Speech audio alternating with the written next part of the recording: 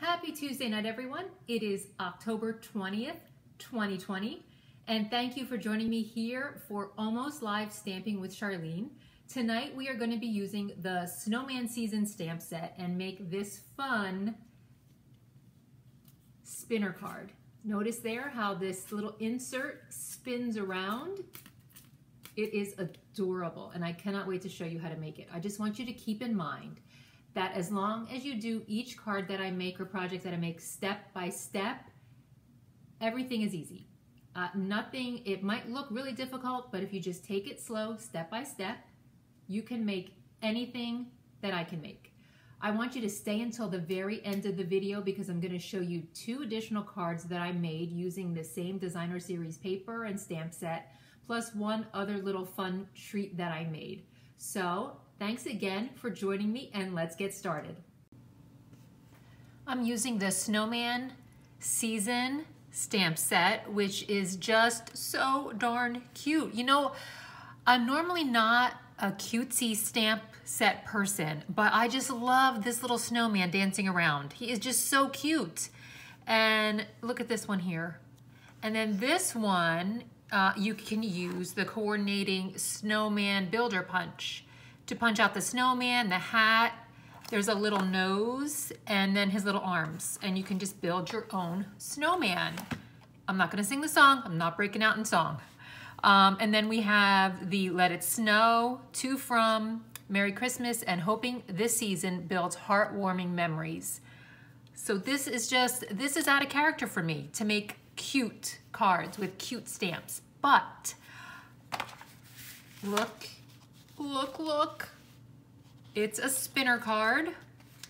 So if you could see what I was going for here, we go from, like the snowman is up and dancing, and then he's like really dancing and laughing and having a great time. So it spins around on a tiny piece of ribbon, a really thin piece of ribbon.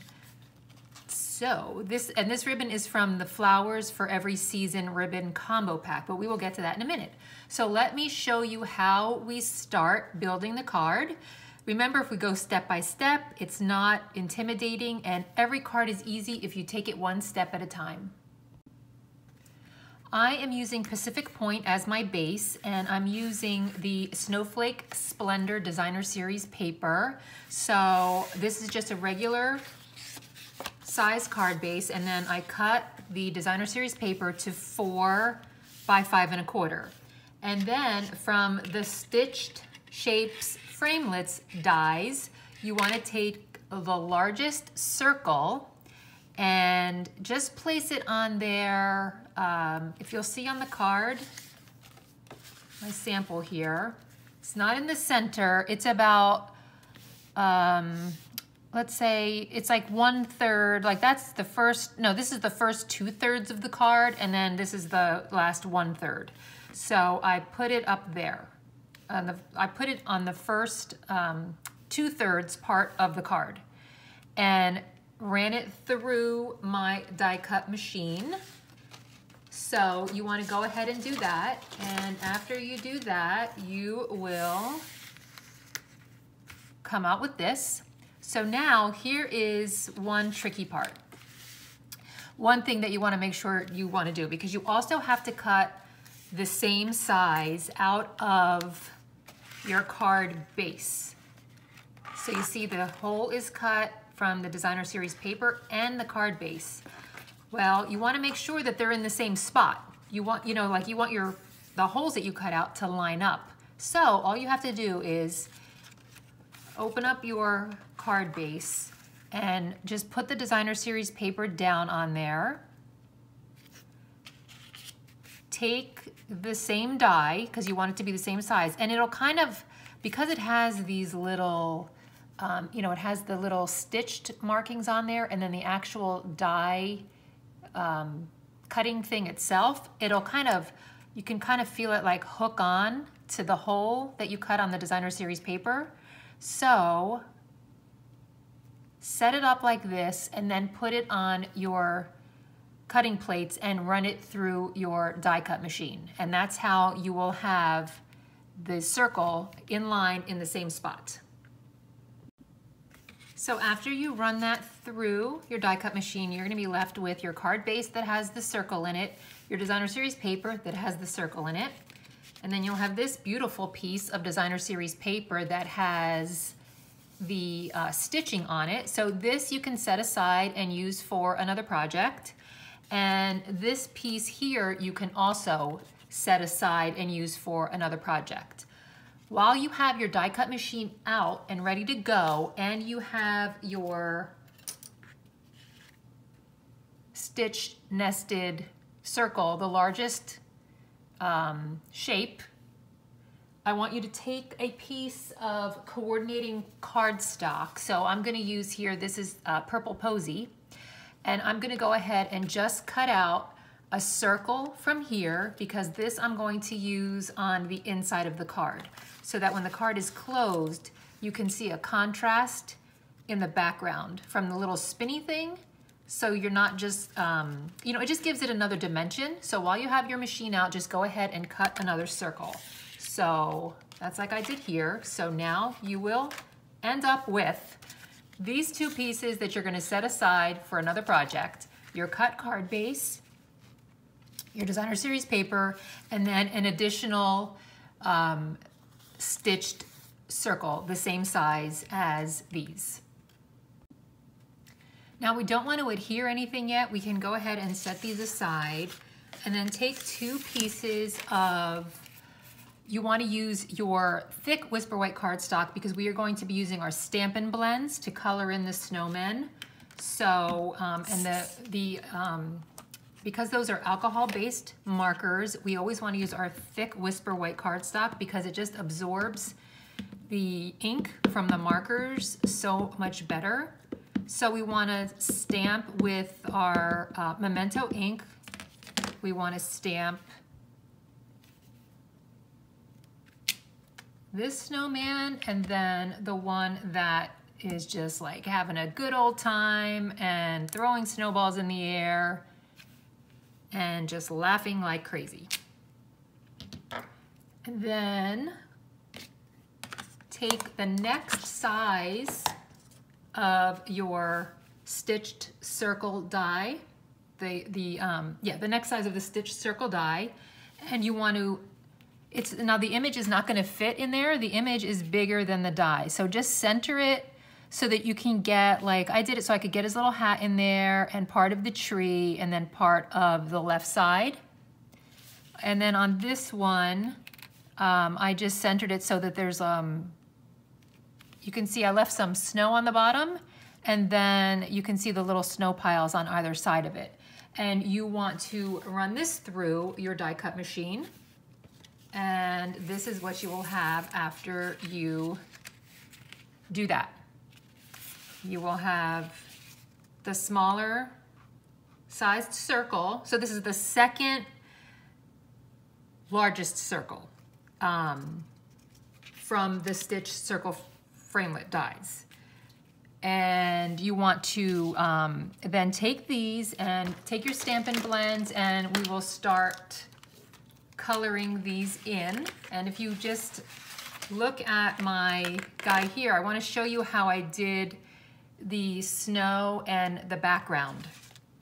For the background, to make it look like the sky, I used the light balmy blue Stampin' blend, and then I just on the white area around the snowman, I just randomly colored it in. I didn't make it perfect because I just think that it looks more realistic. Just I don't want to say sloppy, but just find the areas and kind of just paint along like that. So that I use light balmy blue. Let me just zoom in a little bit more so you could see the colors better. And then for the bottom, now none of this makes logical sense, except for the sky, I guess. I used light pool party for the bottom, for the snow, and for that the little piles of snow there for that little tree. So this is light pool party. And then I also used the light pool party while we have it out. I used it on the top of his hat. And I used it on every other, I think I did the thin ones, every other line on his hat and on his scarf. So that's light pool party. And then for his nose and his buttons, I used the light Night of Navy.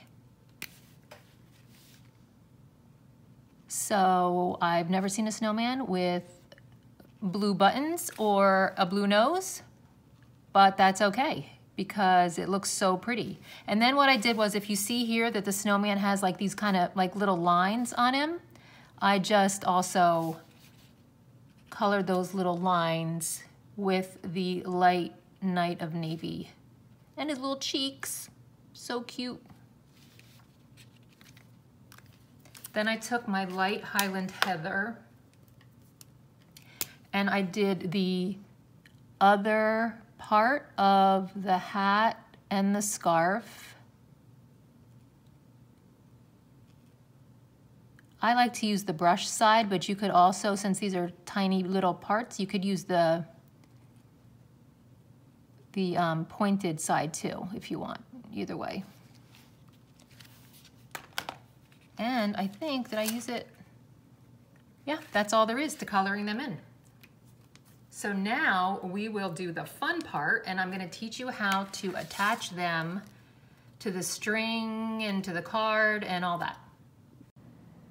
So now to get to the fun part of the card where we actually create the little spinner situation, you're gonna need your designer series paper that you cut out, both of your little snowmen circles, some regular adhesive, some tear and tape adhesive. I'm using my silicone mat so I don't get any adhesive on my work surface.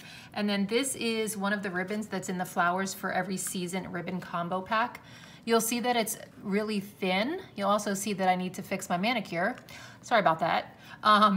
So you can use, if you have thin baker's twine, or if you have, some people have even used dental floss. I thought this was perfect. It coordinates with the designer series paper because the Snowflake Splendor designer series paper, because this ribbon has silver, white, and blue all threaded together. So it's just a great combination. So the way to do this is, I want this snowman to be facing up, and I want this one to be on the back. So we're gonna start with, we're gonna work backwards. We're working with the one that you want, that you don't wanna see right away.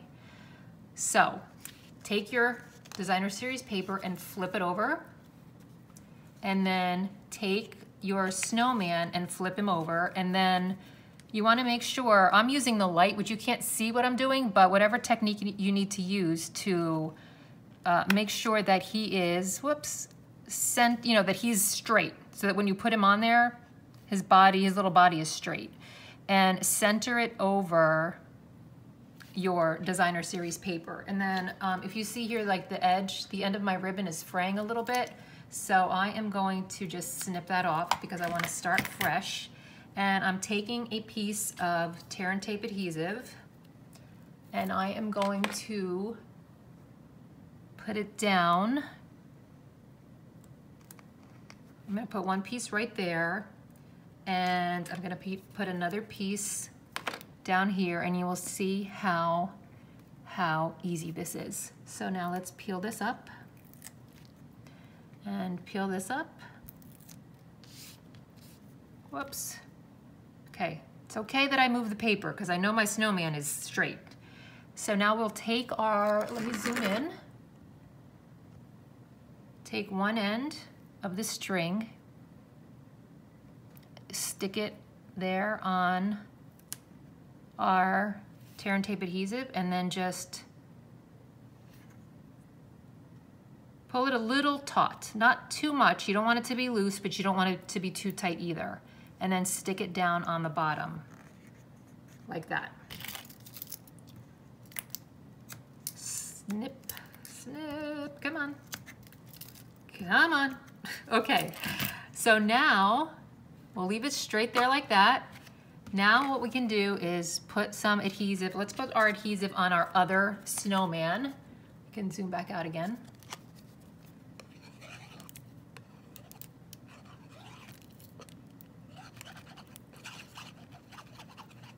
Okay, some adhesive on this one, and we'll make sure that we can get it as straight as we can with him going up and down, and we're just gonna put it on top of the circle that we already have.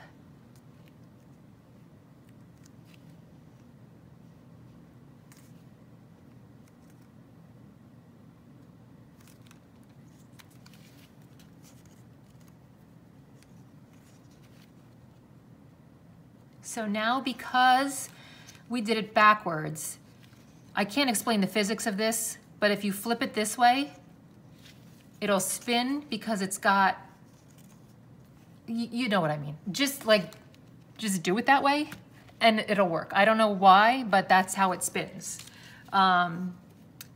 Is that a scientific reason? No, but you flip it over and that's what you have.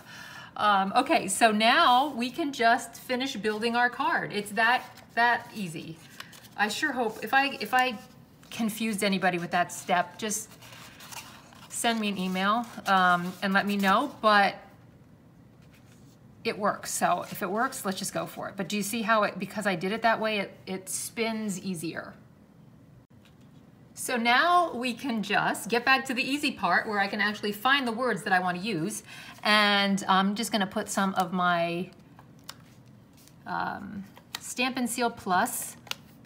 You don't need much. This stuff is really strong.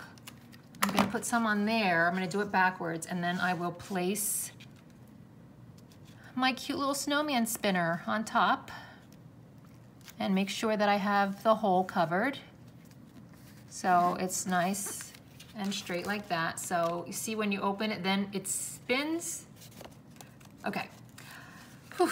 Now we want to take the To and From stamp, which is from the Snowman Season stamp set, and we're going to take the other circle that we cut out in the contrasting cardstock color, and I'm just going to stamp the To and From.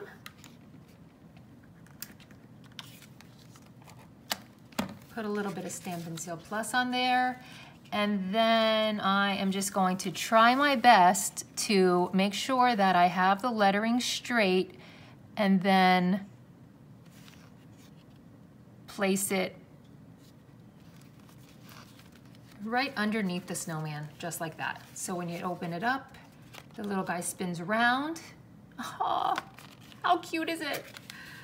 So now to finish it off, let's just take the Merry Christmas stamp, and I'm gonna just ink that up, and I'm still gonna use my Memento ink because I think it'll bring out the black in the ink that I used on the snowman. And I want to use my paper piercing mat for that because I am using a photopolymer stamp, so I need the resistance from the bottom to get a crisp image. Then I'll layer it on a piece of Balmy Blue. I would love to give an award to whoever it was at Stampin' Up that decided to put these colors together because they are just, they're one of my favorite color combinations ever.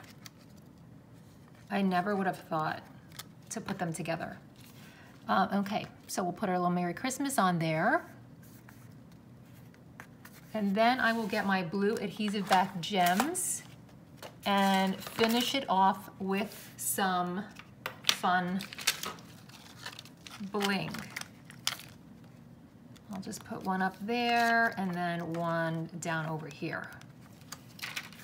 How easy was that little spinner card with that cute little snowman? So now let me show you the other projects that I made with the same stamp set and designer series paper. This is the first one where it's basically the same thing, but I didn't cut it out and make it a spinner card. I just cut out the circle, which you don't even have to do, but I needed a piece of this for another project. So you can just take your scrap if you want from the spinner card that you made and just put it right over top, and then put another snowman die on there. And on this one I put Let It Snow and some more blue gems. And then what I did here was I put some here as on the little snowballs. But then for this I thought, how can I make a broom? Okay, this doesn't look anything like a broom, but I just took some of the blue ribbon that is in the Playing with Patterns ribbon pack, and it doesn't look blue in the picture for some reason. I just cut 4 little pieces, and then I took a tiny piece of braided linen thread and tied the 4 pieces together, and then I frayed the ends, and then I just stuck it here by his hand. Is it a broom? No. Does it add dimension and interest to the card? Yes, and that's really what my goal was. Then the next one, I love this one. I used the Snowman Builder Punch for this. So I stamped the snowman onto the thick Whisper White cardstock. I didn't punch out the snowman, but if you can see, I punched out his little nose, and then I just used the Balmy Blue Stampin' Blend to color that in. I put little gems down his belly for his buttons. The punch punches out the arms, so I punched out his arms. There's a stamp. There's an arm stamp and there's a hat stamp. So I punched out his little arms with the punch and his little hat, and then the little nose. There is no nose stamp, but it does punch. Whew, a lot of things to remember. So I put his 2 little arms there, and what I did was I took a mini glue dot and I just rolled it in my fingers and I stuck it underneath, and that's how I put the arms on. So you can't really tell in the camera, but the arms are sticking up a little bit. And then for the nose, I did the same thing. So the nose looks 3D, it's sticking up. And then for the hat, I used the Stampin' Dimensional, and I just used the Stampin' Blends to color that in. So that is my 3rd card. So we have the spinner card. Let's get rid of this so we can just see the cards better. We have the spinner card, and then we have our snowman. Oh, the most important part is the little scarf. This is the braided linen thread, and I just use my paper snips, and I just carefully made little slits on either side of the snowman's neck, and then I threaded the ribbon through, and I tied it twice, and then I frayed the ends to make it look like his little scarf. And then we have this one here with the broom, and then I had another little snowman left over, so I just took a little cello bag and some of the Pool Party ribbon from the Playing with Patterns ribbon pack, and I just, this is just our regular linen thread. I poked a little hole in the top, and I just added the snowman to that. And on the back is the to and the from. So all these different projects, and there are many more, but I didn't want to take up your entire Tuesday night, so this is, it's really, really, really fun. And once you get going, you can just keep going and make project after project. One thing that I forgot to add while I was making the card is to be sure to add your ribbon on the side. This is the Snowflake Seasons ribbon, which is iridescent, and it really makes the little blue gems pop. It really gives it a great flare. So one last look at the cards from tonight. How fun are they? And you know why I love this snowman set is because why can't we send these in, like, you know, February? I mean, I know where I live in South Florida, it never snows, but wouldn't it be fun, you know, to still get a nice card in the mail after the holidays? That would be great. So you don't have to be limited to just Christmas or Hanukkah or any other of the December holidays. You can use this stamp set into the new year.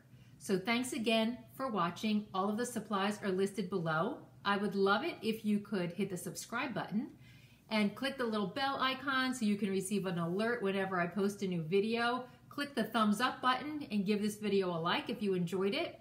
Also, I've been meaning to mention that I have added gift certificates to my website, stampinwithcharlene.com. So since the holidays are coming up, If you would like to give a gift certificate to someone or receive a gift certificate, go on there. On the top bar, you'll see a menu item that says gift certificates. Just click on that, and there are different denominations that you can give. It is a different process than it would be ordering from my online store. The recipient of the gift certificate would have to just email me their order, and I would place the order for them. But it's very easy. If you have any questions, you can call me or send me an email. So I just wanted to put that out there right before the holidays. Gift certificates are available for Stampin' Up from stampinwithcharlene.com. Thanks again for watching, and I will see you next week.